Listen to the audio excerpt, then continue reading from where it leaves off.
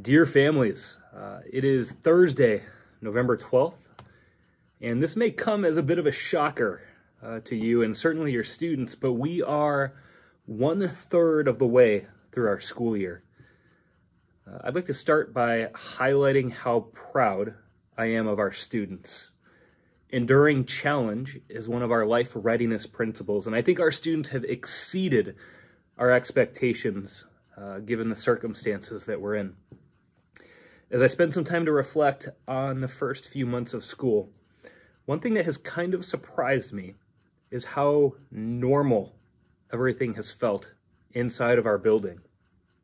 As I walk through the hallways, I see the joy of our students. I see learning. I see deep and meaningful relationships being built between teachers and students and students and students. Yeah, we might have a little bit more distance and a few extra safety measures, but the heart of our school hasn't changed. And I don't know if your kids can relate, but in a lot of ways, school feels like a bit of an escape. Up until last week, our school community was largely unimpacted by COVID-19. And over the last few days, to be honest with you, it feels like it's hitting a little closer to home. Although we have no known student-to-student spread inside of our building, a significant amount of our students are on a 14-day quarantine from school due to exposure. For most of our students, that quarantine is set to expire early next week. Attached to this email, you are going to find an important document, and I'm asking you to review it as a family.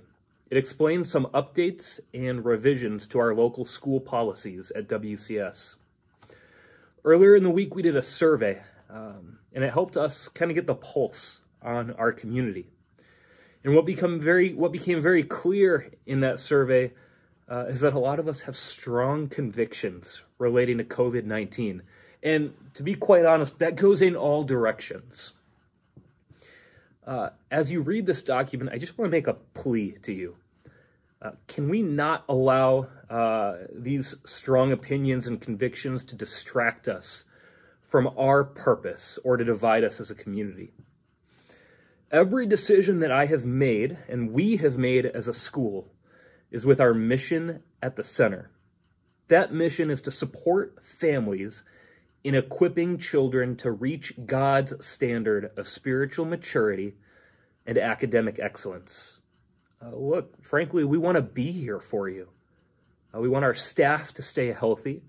We want our kids, your kids, to have the option of being in the classroom. And we thank God that we have had that freedom and the ability to do that. I believe that our ability to continue having that option to do in-person learning comes down to what we are willing to do as a community. We said this at the beginning of the year in our Endure plan, but health and well-being is everyone's responsibility, and we as a school cannot do it alone. As you read that letter, your family may have questions, and I'll do my best to respond to you in a timely manner. Everyone at our school, staff and faculty, are putting in major sweat equity to continue providing a top-notch Christian education for your family. Words can't express the gratitude that I have towards our staff and our faculty. They are going above and beyond for the benefit of your children. We'll be here continuing to point your children towards truth and to Jesus Christ.